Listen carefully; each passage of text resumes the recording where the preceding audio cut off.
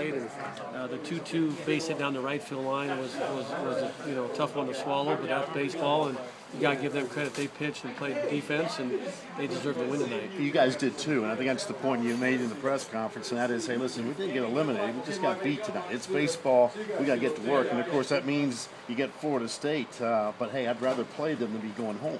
You're 100% right. I mean, it's a double elimination tournament, and like I said up there in the press conference, we had won the first 2 games in 2010, and then we lost and came out and played bad on Thursday. So we ain't going to be rusty. We're going to get back out there on Tuesday and play against a very good Florida State team, and it's a little harder way, but our slogan all year is find a way, so we're going to have to find a way now because it's going to be a little more difficult path. And you mentioned the fact that, hey, a couple of years ago you won that game, you had 3 days off, and it takes a while to kind of get back in the flow of things.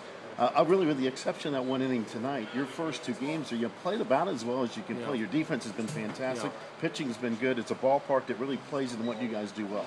Yeah, I thought Nick threw the ball extremely well. I mean, he really, I don't want to say dominated him because that's you can't say that when you give up 4 runs.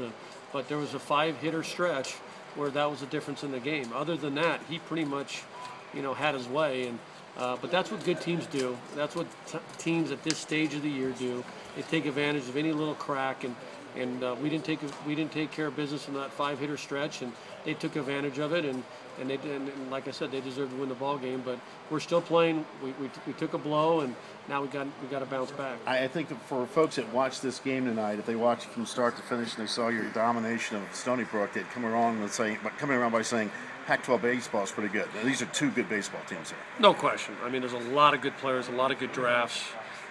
It's a good brand of baseball. Today was a relatively quick game. It was a clean game.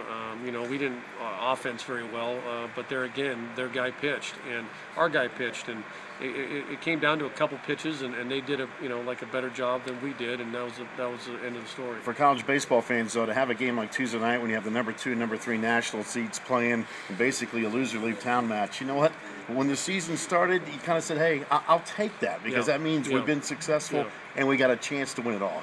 No question. I mean, we haven't lost in quite a while. We're 48-14 going into tonight. We lost tonight, and I can't even remember. We lost to Cal, I think, the last loss, and we need to bounce back. And like you said, it's a two national seeds going against each other, and it's an elimination round. So that's what the College World Series is all about. You got, hey, best of luck again. Tough loss tonight, but you still got a shot, and you're in a good spot here. Thanks, my pleasure. Thank you. You got. There's John Savage, head baseball coach.